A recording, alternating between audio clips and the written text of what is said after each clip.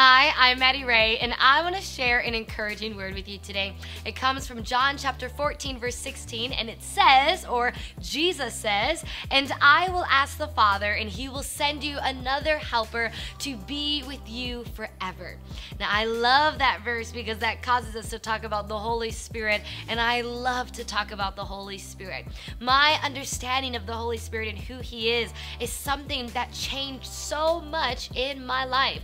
And what I love knowing about the Holy Spirit is that Jesus said, "I'm going to send you one that's going to be your helper, and the helper will be with us forever." Now, Jesus, he wasn't going to be with us here on earth forever, but he said, "I'm going to ask the Father that he would send you one that would help you in everything that you have to do in this life of living for the Lord and being a Christian and just being in this earth."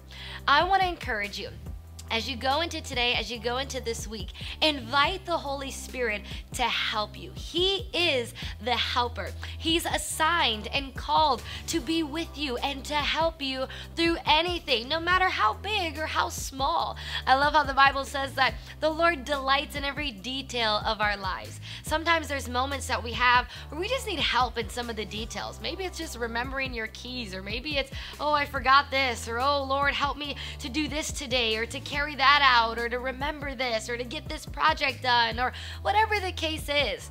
Invite the Holy Spirit to help you. Acknowledge him as your helper. Say, "Holy Spirit, I thank you. You are my helper. I'm asking you today to help me."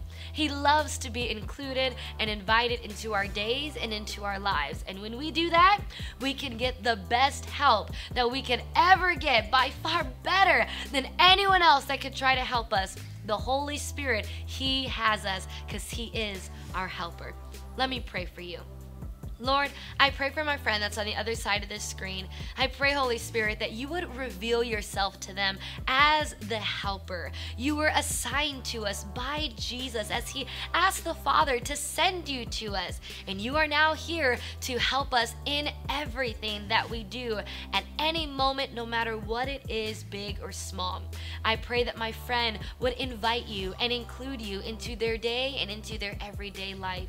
Would you bless them, strengthen them, and encourage them as they go into today and into this week. In Jesus' name, amen.